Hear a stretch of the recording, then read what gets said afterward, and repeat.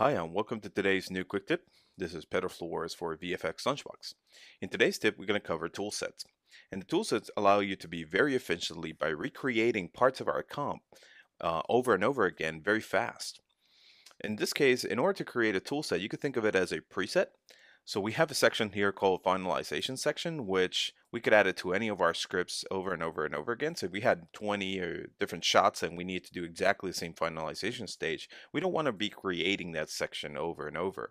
So we want to cut down on time and we want to cut down on setup.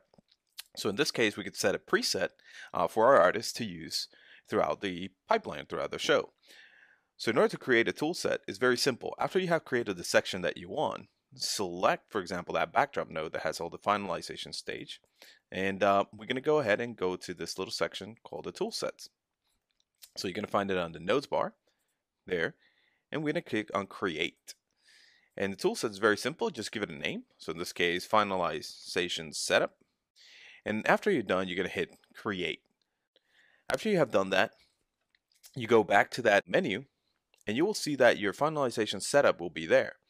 So the cool thing about this is that you could go completely to another comp. And now, if you're working with multiple artists, you could provide this tool preset to every single one of them. And they're able to just go ahead and load the preset right into Nuke again.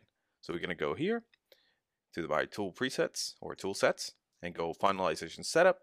And there we go. Now the artist will have a finalization setup all ready to go. The only thing that they have to do is connect it and tweak it, and that should be it. Now, some people ask where you could find this preset that has been generated for you. Well, if you go ahead into your .nuke directory on your specific user account, .nuke is usually a hidden folder, and you're going to find a folder called their toolsets, and in there you can find anything that you have done as a toolset. You will find it there. What this allows you to do is to modify your menu.py, your init.py, and set it up to a different menu, so you can have your own menu that has all these different presets on there, and it will help your pipeline immensely. So that's it for today's Nuke Quick Tip. This has been Pedro Flores for VFX Lunchbox. Bye-bye.